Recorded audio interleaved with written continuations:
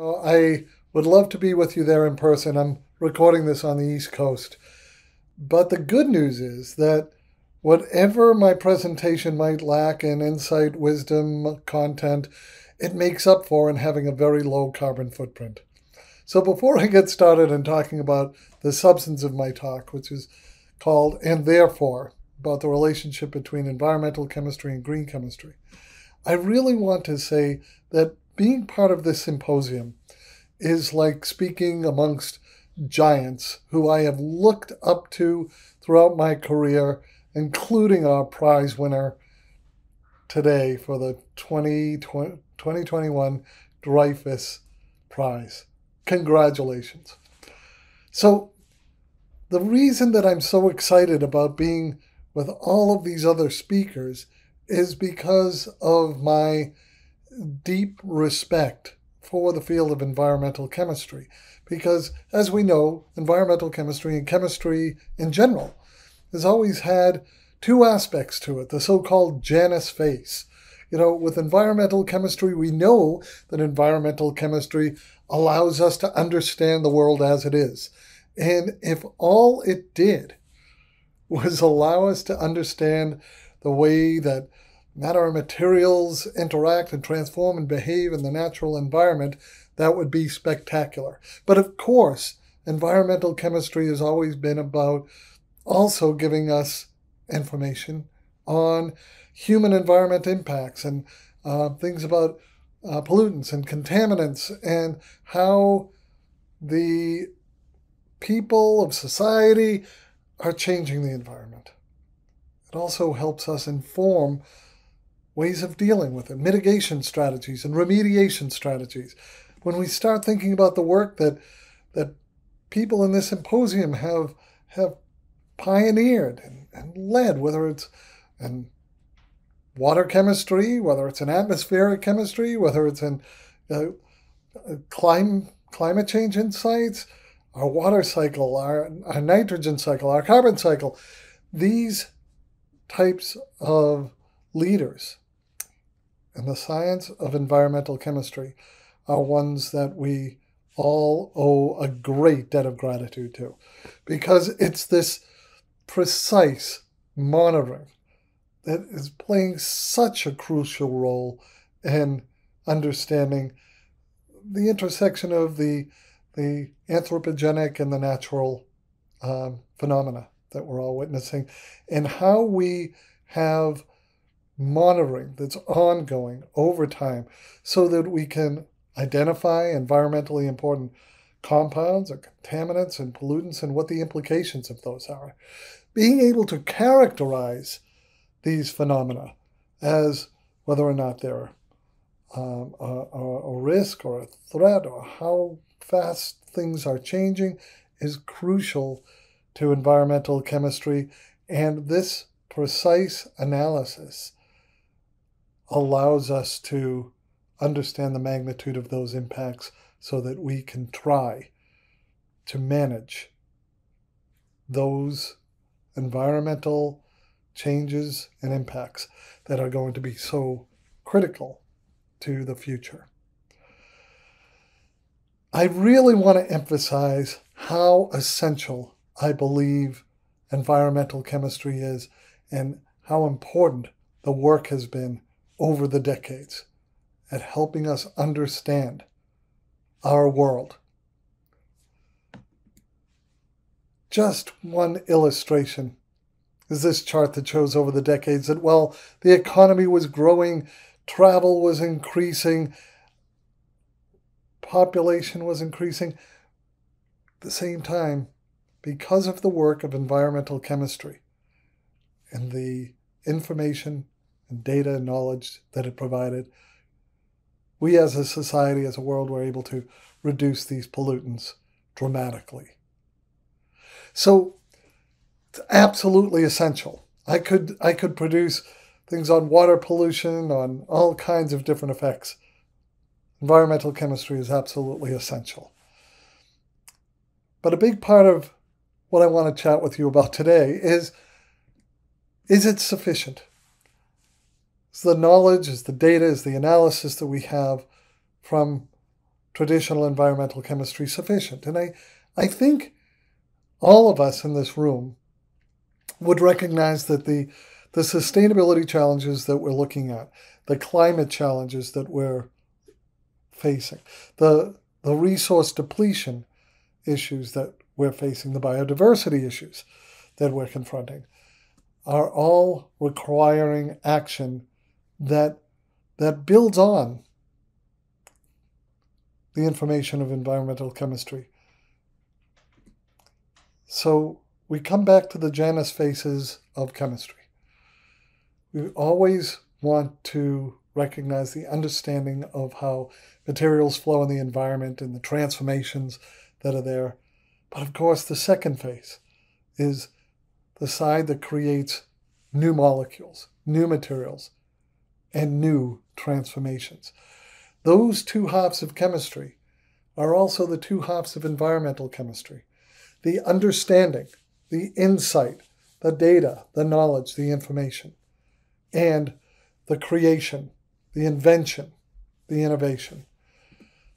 So the question becomes, how do we use the understanding that environmental chemistry gives us about the material flows and transformations and use it to ensure that the new molecules, the new materials, and the new transformations are going to be conducive to life now and into the future. So that's the big and therefore. With all of the knowledge provided to us over the many years by environmental chemistry and today, the and therefore is we must do things differently. We must change the way that we do things, because the only reason to really deeply understand a problem is to inform and empower its solutions. So that's why I'd like to talk to you about green chemistry, because green chemistry stands on the shoulders of environmental chemistry giants. Green chemistry, as most of you know, is all about designing new chemicals and new products and manufacturing processes so that they are not hazardous. They don't use or generate hazardous substances. Hazardous to the planet, hazardous to people, and it's held up by 12 pillars, the 12 principles of green chemistry. Now, green chemistry is something that is, over the past 25 years, grown from a nascent idea into something that's all over the world. That there's every major university has research, perhaps a research center, courses on green chemistry. There's the Green Chemistry and Commerce Council that has 200 to 300 global corporations. There's a Green Chemistry Pharmaceutical Roundtable, and on and on. There's probably 8 or 10 scientific journals devoted to green chemistry. So this is an expanding field, and I want to talk just a little bit about the Center for Green Chemistry and Green Engineering at Yale. Just to provide you a few examples of the basic research and how we hope that basic research is making an impact. The center cuts across the School of Environment, the Chemistry Department, Chemical and Environmental Engineering, as well as Public Health. And its mission is, yes, to do fundamental, basic research, without question. And it's on synthesis, it's on materials, it's developing new research platforms and tools such as computational approaches. But it doesn't stop there. It's also about how we train the next generation of chemists and engineers around these concepts, these principles. But catalyzing implementation is why the center works with just about every industry sector and taking this basic research into practical application at scale. And a big part of our challenge is raising awareness, because we know that there's still a lot of people that do not yet know what green chemistry is all about. So One of the things environmental chemistry has made abundantly clear that in a sustainable world, we're going to have to move away from a petroleum-based economy into a bio-based economy. Well, one of the things that is going on at the center is the development of approaches that make sure that any bio-based economy is not going to compete with food, feed, or land use options, that it's going to not be chemically intensive, not affect sustainable water provisions, and has energy and material inputs that make sense. And the integrated biorefinery efforts at the center is saying we need to learn the lessons from the petroleum refinery. Petroleum refineries are an absolute technological miracle. The amount of efficiency, material and energy efficiency, that comes out of a petroleum refinery is to be marveled. But yet, with bio-based products, and especially biofuels, that same kind of approach has not been completely adopted. And so we're looking at how you get value from every distillation fraction of the inputs, just like petroleum does. Now, one small example that I just want to share is work done a number of years ago by a graduate student named Patrick Foley in my group. And it was about taking on the challenge of making bio-based surfactants. Everybody knew that O-glycosides, a sugar and a fat connected through an oxygen, were easy to make, but they weren't very durable. And so they didn't have as broad of applicability in the range of formulations that they could, because surfactants are used in just about every formulated product. Making it a C-glycoside, where you connect the fat and the sugar through the carbon, was a synthetic challenge that Patrick was able to solve. We were able to make both linear and cyclic types of molecules and get patents. And the point that I want to make is yes, that the fundamental science was very good, new synthetic methodologies to a useful chemical class. But what was perhaps at least as important is that this became the basis of P2 Science, a chemical manufacturing company today that makes specialty chemicals, all based on the forest and the field. And Patrick Foley is the co-founder with me of this company. And this company now has a wide range of specialty chemicals, showing that by even getting value from small volume, high value ingredients, you can make the economics of a bio-based economy work that complements the large volumes, small value applications like fuel. So that's what that was really all about. All right, environmental chemistry tells us that we want to and must address water contamination. And perhaps we want to do it with degradable bio-based waste products. So the approach that's being used in the center is being led by Professor Julie Zimmerman.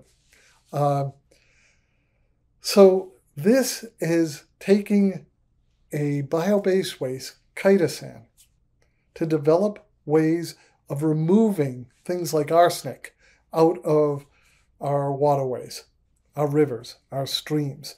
And by doing particular types of cross-linking, you can use that chitosan so that it selectively removes things like arsenic, preferentially over phosphate, which is, of course, ubiquitous. So these approaches are so dirt cheap they can be used in emerging economies with locally available materials. So this is yet another approach to that way of using biomaterials that we're doing at the center.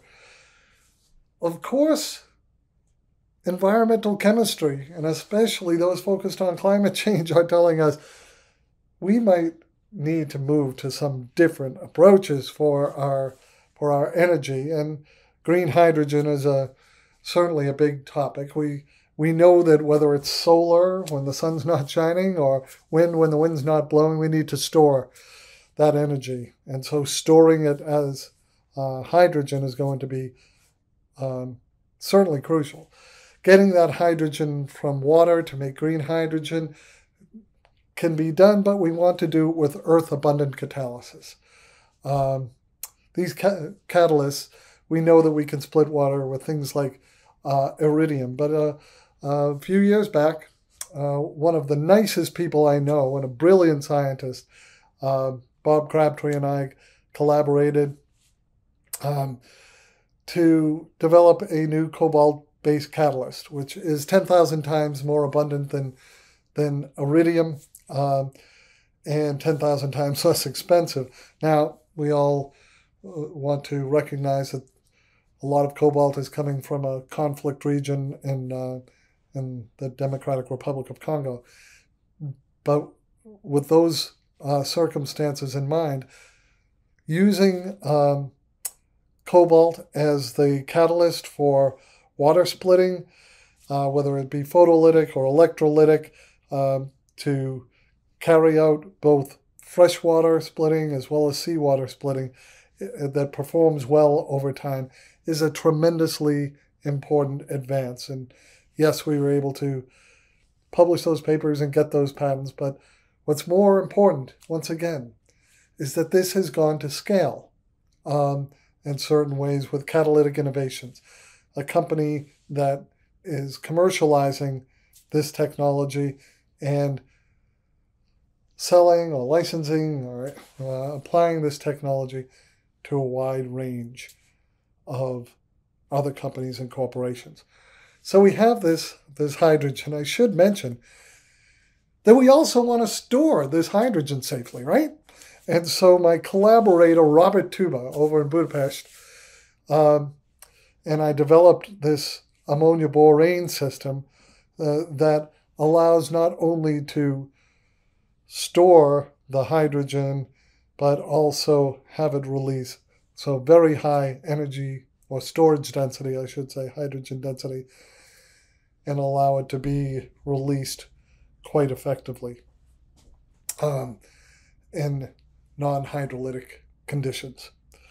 So we want to be able to generate that green hydrogen. We want to be able to store that hydrogen safely because we know of all the safety concerns. But we also want to do certain things with that hydrogen. So what is it that we want to do with that hydrogen? Maybe we want to use it to convert one of our biggest, most critical, most urgent waste problems into a solution. So how do you turn your carbon dioxide into value-added products? I want to mention the Air Company.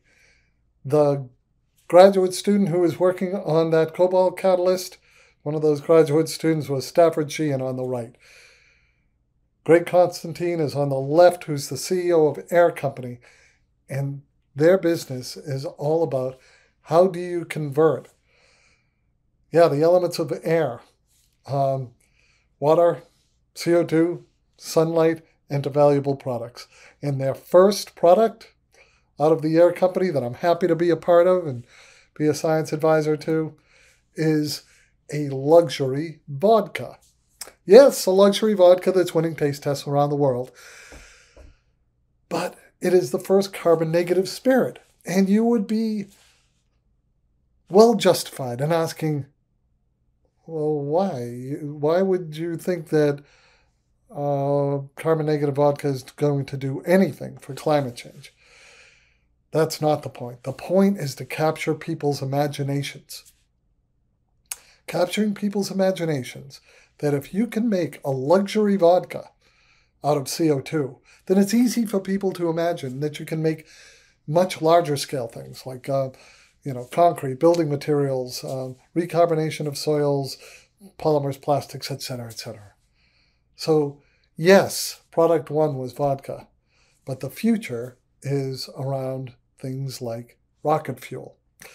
So Air Company recently won a competition from NASA for converting CO2 into rocket fuel and other molecules. and this is what the future looks like. And if you look at what the air company is projecting, that if everyone did convert to air company technology and what that means for ethanol, methanol, and kerosene, you can see the type of real, genuine impacts that this kind of technology could bring about. Okay, so some of you might remember the petroleum tree. Remember, it was about where petroleum goes and how it cascades throughout the economy. And then there was the chlorine tree, about how chlorine cascades throughout the economy to make all kinds of products. Well, a little bit ago, we took that tree metaphor and applied it to green chemistry. Because as much as I'd love to talk more about the work coming out of my group in the center at Yale, the truth of the matter is these innovations, these inventions, these new technology platforms are taking place all over the world. So we did this meta review. Included many hundreds of reviews representing thousands of researchers around the world. And the whole point was to show that green chemistry has never been about what you need to stop doing, what you need to reduce, what you need to ban.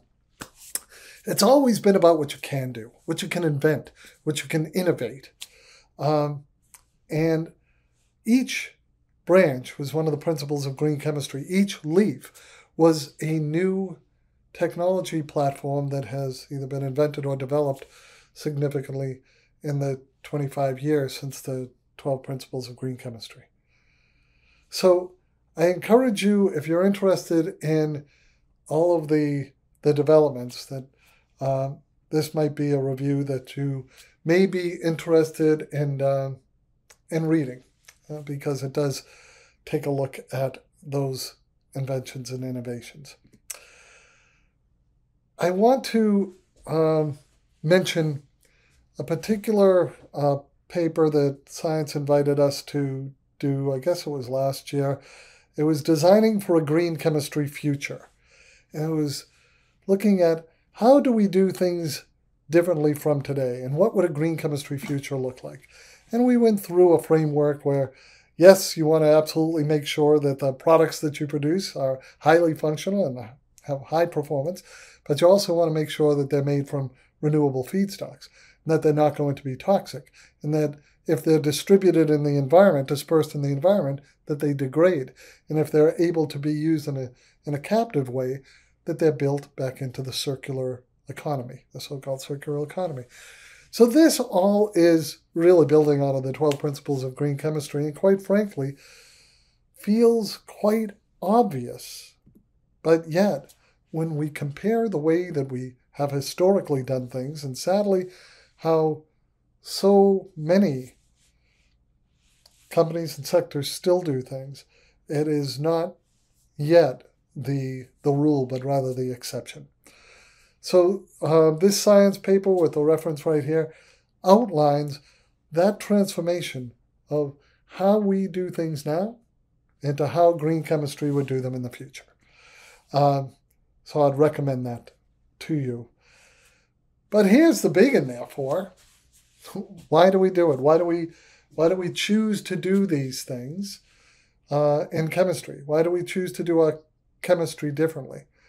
It's because when we learn the lessons of environmental chemistry, when we have the challenges made so clear to us by the science of environmental chemistry that has been talked about in this symposium and has been building over the decades, we recognize that the world needs to know about green chemistry, needs to be capable of doing green chemistry in order to get some of these sustainable solutions.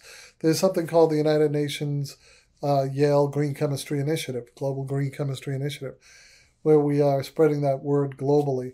And that will be building and launching a major new phase this summer. Because at the end of the day, it's really all about how we're going to achieve the 17 Sustainable Development Goals. And I, for one, believe that chemistry is at the heart of the solutions. Some people say, oh, it might solve one or two. I actually think that if we really consider these deeply, that chemistry is a thread throughout the vast majority, if not all of them.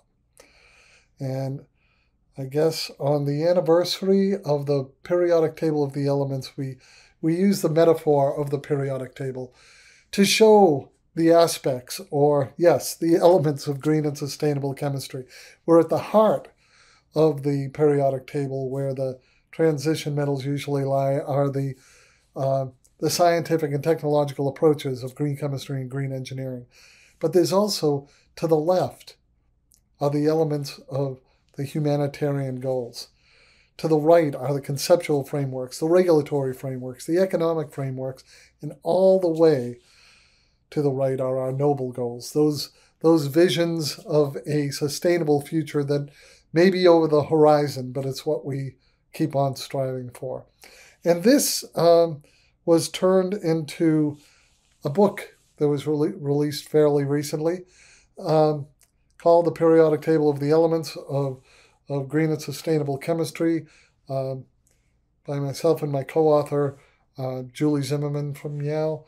And I do want to say that, well, if somebody wanted to get a hard copy of this book, you can get it on Amazon. I wanted to give a gift to everybody in attendance of this symposium, and that website will allow you to download the ebook freely. Have it freely, distribute it freely if you like. It tries to give some perspective on these challenges that we face in the approaches of green chemistry and green engineering. It was truly an honor to be part of this symposium, and I want to sincerely thank the organizers for the invitation.